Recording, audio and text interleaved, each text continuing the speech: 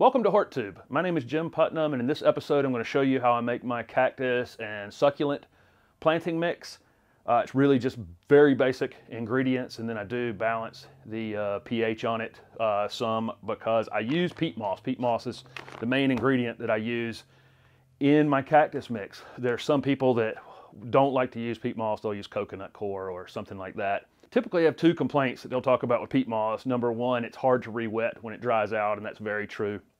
It will take a couple waterings if you do let it dry completely out. The other one is that it pulls away from the edge of the container when it gets dry. To me, a lot of the questions I get in this business and a lot of the problems I see with all types of plants is watering related issues. Well, when peat moss dries out, it pulls away from the container a little bit, which is your indicator that it's time to water your cactus, succulents, houseplants, whatever. I actually watch for that shrinkage around the edge of the pot a little bit, and it's my indicator as to when to water. Now, when it does, like I say, when it does dry out, you do have to probably water it 2 times. I'll typically water it, and you'll see the water just absolutely pour through it the first time, and then if you'll come back to it in a little while and put a little bit more water in, it'll hold it that second time. But I actually think that it's very helpful to give you some indication as to when to water when you start to see the soil pull away from the inside of that pot just a little bit.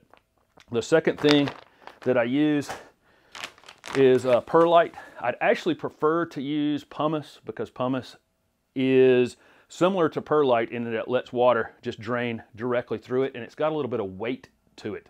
That's the reason I prefer to use it, but it can be a little pricey.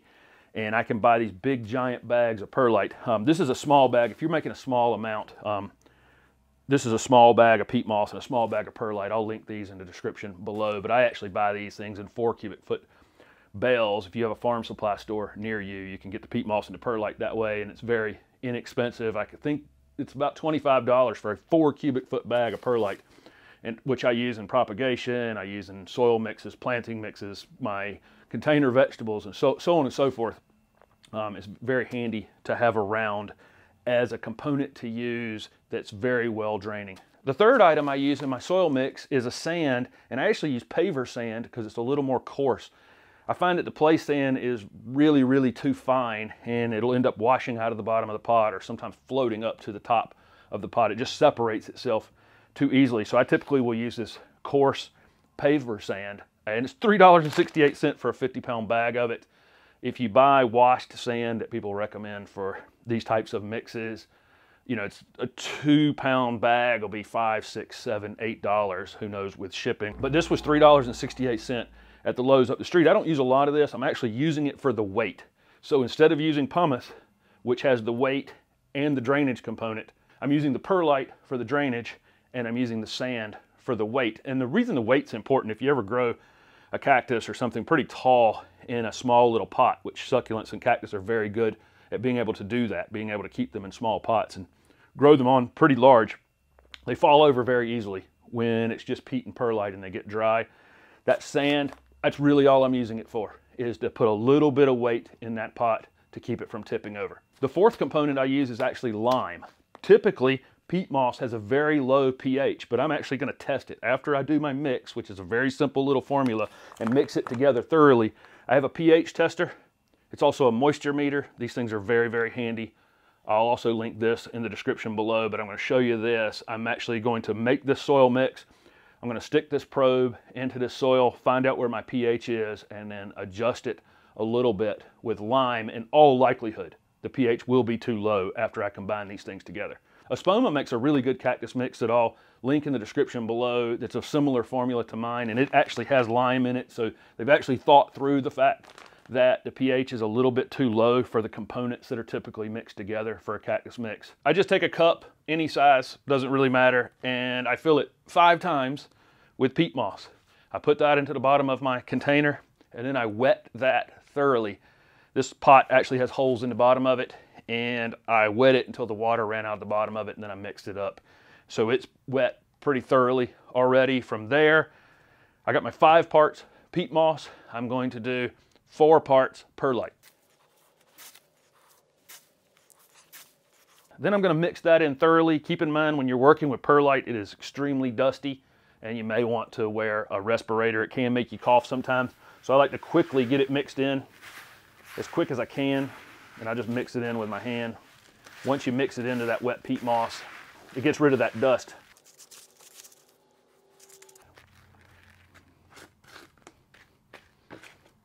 So I have 5 parts peat moss, 4 parts perlite, and I'm just going to do 1 part of this paver sand.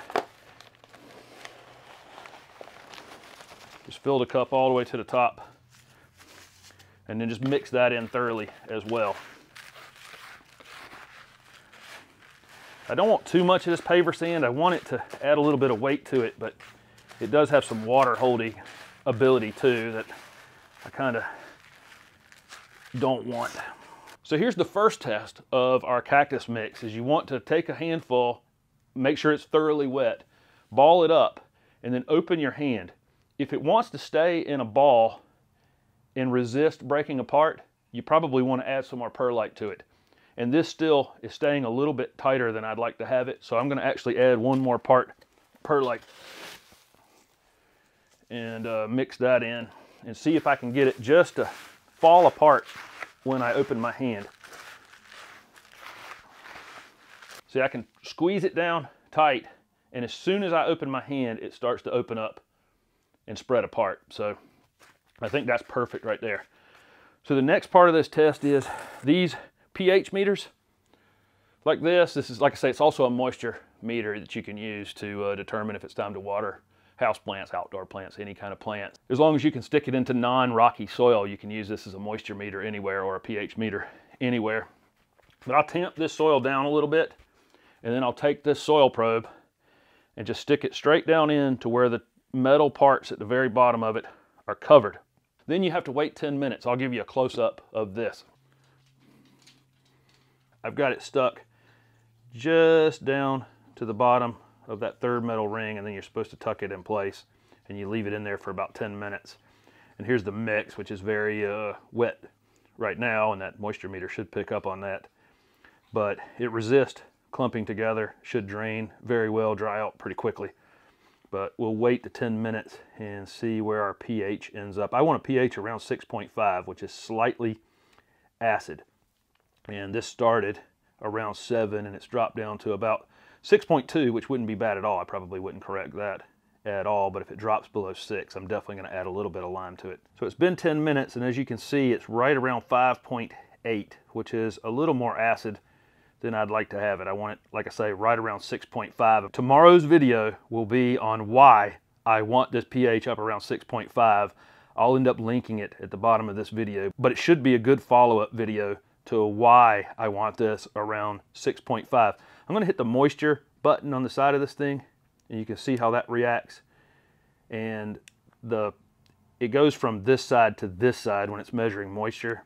So it's right around 80%. As it moves toward this side over here, that's where it gets drier, and you want to think about watering. But any time that it's on this side of the meter, you're definitely have very moist soil. I am just going to add a light dusting of garden lime to the top of this, and then I'm going to mix it in thoroughly, and that should be good enough to adjust the pH. Unfortunately, you can't really get a great reading when you add lime initially. It actually takes a little while to break down and start to really change the pH of soil. There are some fast-acting limes. I'll link one of those in the description below that probably would register as soon as you mix it into the potting mix as to whether or not you've accomplished the task. But just based on my experience, from 5.8 to 6.5 is not very far to go. And so just a little light feathered dusting of this garden lime across the top of it, maybe for this mix that I used using this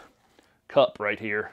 I'm guessing that what I just used is probably 3 or 4 tablespoons would be completely adequate. And then I'll blend this in. And I think that should do the trick. But like I say, if I just stick this probe back in there, I actually won't get the ultimate pH from that measurement, but I'll mix it in here thoroughly. So I stuck the probe back in there to see if it's going to make any difference, and it has climbed slightly above 6. So it had some impact on it, but I think it'll have more impact as the lime breaks down over some period of time in there. And I don't want to risk going too far and pushing it into alkaline territory. I do want to keep it on the acid side of the scale. So this is the mix I use to up-pot my succulents and cactus, and I've found over the years it works very well. It drains readily when I see the peat pull away from the edge of the pot a little bit. Usually that's a pretty good indicator that it's time to water them, and then I'll water them pretty thoroughly, and then obviously we go through the entire process of letting them become pretty dry before we water them again and keeping them in a bright place. I'm going to link all the things I used in the bottom of this video, and I'm also going to link in the description of this video a video that I am doing tomorrow on why pH is so important on all of your plants. Thank you for watching, and if this video was helpful, please hit the like button and subscribe to my channel for future videos.